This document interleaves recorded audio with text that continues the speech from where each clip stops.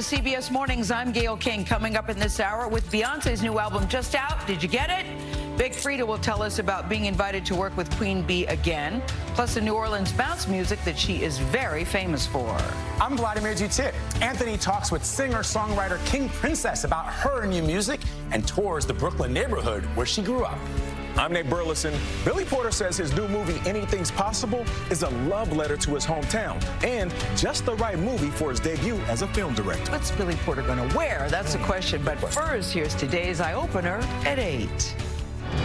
Hundreds of homes and businesses are destroyed after heavy rain swamps eastern Kentucky, with more to come. I've never seen it this high. It's just sad to imagine the devastation. A bill to help millions of veterans exposed to toxic military burn pits is blocked in the Senate, prompting outrage. They need to budget for the peace, just like they budget for the war. President Biden says the U.S. is not in a recession, despite a report showing the economy shrinking for a second straight quarter. It's not the time to increase taxes or spending. So what's trending? What's happening? What's trending online? Beyonce. Queen Bee drops her new album, Renaissance, eclipsing everything else online. It's good. Everything stops, okay? No one trends harder than Beyonce. In fact, if you're a celebrity planning to die, wait until tomorrow, because no one's gonna care today.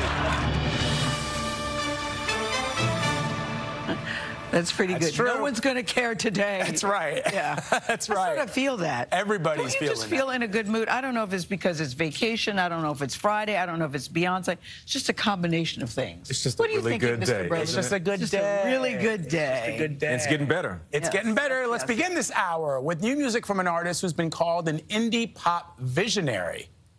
Michaela Strauss, better known by her stage name, King Princess, was only 19 when her first single took off, and King Princess' highly anticipated sophomore album, Hold On Baby, is out today. She told Anthony Mason all about it. I hate it when dudes try to chase me. When Michaela Strauss released her debut single,